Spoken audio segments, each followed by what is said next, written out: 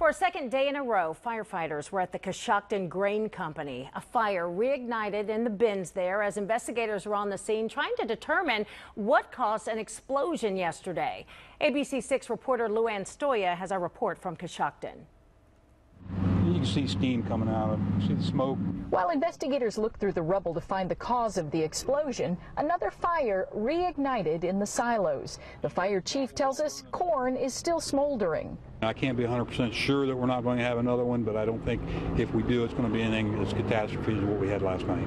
Nearby businesses and a daycare were on edge after being evacuated on Wednesday, but authorities kept a close watch on the still burning structure. Safety's the top priority for Carla Dawson, who had to explain to the kids what was going on. They heard the noise, and of course, you know, some of our preschoolers came up with all kinds of stories. One of our friends said a dinosaur did it. 7 men were injured in the blast. All are recovering after being released from the hospital. We're doing a lot of praying for the employees over there and just getting through the situation. That is our concern, and to keep lifting them up in prayer. The company released this statement saying they're grateful for the community support, and they say they will cooperate with officials to determine the cause of the accident here.